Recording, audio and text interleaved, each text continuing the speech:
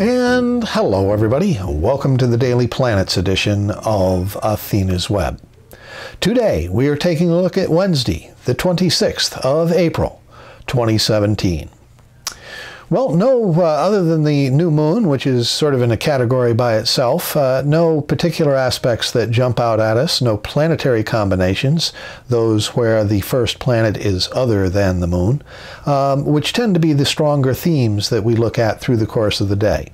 We're chatty, talking about a lot of things, feeling some energy kicking in after 8 o'clock this morning, but we're chatty, talking about a lot of things, interested in what people have to say as we approach noon, feeling a little tired shortly after 5 o'clock, and stretching ourselves into the evening. The moon is inconjuncting the planet Jupiter after 11 o'clock, and we're trying to get some things done. We're trying to contact some people that aren't necessarily available.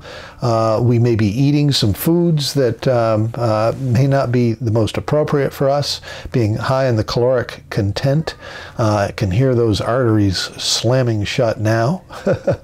And that's about the name of that tune.